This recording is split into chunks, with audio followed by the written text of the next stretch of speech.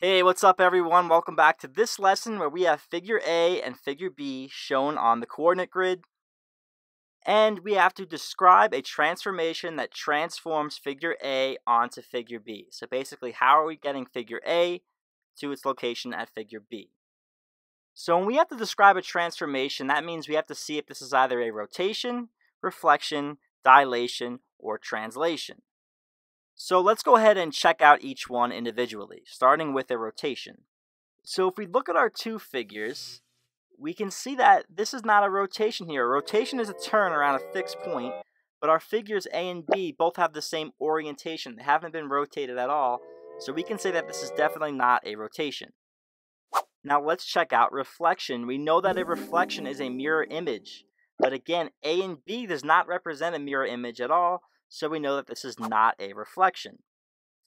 Let's look at dilation now. We know dilation is a stretch or a shrink where the figure changes size, and again we see that figure A and figure B are identical in size, so this is not a dilation. Now our last transformation is a translation, which we know is a slide from one location to another. Now this should make sense in this case because if we look at figures A and B, we see that we're just taking A, sliding it to a new location, and it becomes B. So now we know that our transformation is a translation, and we can go ahead now with our description. And we should know that we describe translations in terms of how many units up or down, and how many units left or right. And we can figure this out by picking one point on figure A. First we'll count how many units to the right. So we see we're going over 10 units to the right. And then to find the corresponding point on B, I then have to go down a certain number of units, which we see is 7. So our description is going to be that figure A is translated 10 units to the right and 7 units down.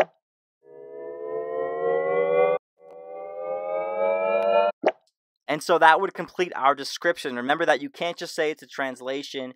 You have to add all the information like we just did. And that's all there is to it for that one. So thanks again for stopping by, everyone, and I'll catch you all next time. Ooh. And that's it for that one. I hope you guys enjoyed it. Please click the link below and subscribe to our YouTube channel. We got a ton of animated math lessons. And I know that you learn more than one topic in your math class and you're going to need help again. So don't forget to subscribe. We could use the support. Do it. Do it. Good job.